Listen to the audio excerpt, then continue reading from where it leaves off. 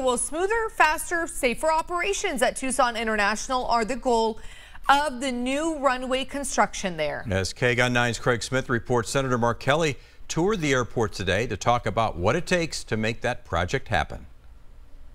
Tucson International Airport is like an economic funnel, but like an amplifier too. It gathers people and money into our region and then helps spread it around. And now there is federal money coming to make this place much safer. Tucson International is a busy airport, sometimes too busy, with large planes, small planes, and military jets from the Air National Guard.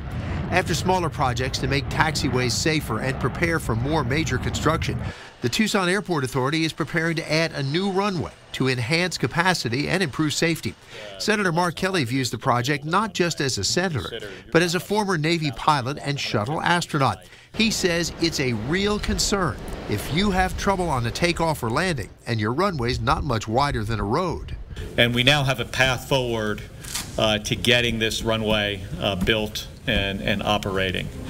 And when we do that, you know, the expectation is there'll be more commercial traffic out of Tucson International, which is great for the community and taxpayers and the public. The airport's getting $44 million from the bipartisan infrastructure bill Kelly helped pass. TIA may get another $200 million when Congress votes to reauthorize the Federal Aviation Administration. Airport Authority CEO Danette Bewley says money that lands at the airport lifts more than the airport itself. It ripples out into the regional economy. As we sit here today, the annual economic impact of the Tucson Airport Authority, Tucson International Airport, and Ryan Airfield is $8.3 billion each and every year. And from that, there are generated about 42,000 jobs. And so the airport is a real critical element in that cycle of jobs and economic prosperity. Passengers coming through TIA may not think much about safety, but John Nilsson says a wider runway sounds good to him. I think that when you're coming in on a turbulent landing like there is here in Tucson, it's kind of nice to know that you will have a wider runway than a narrow one.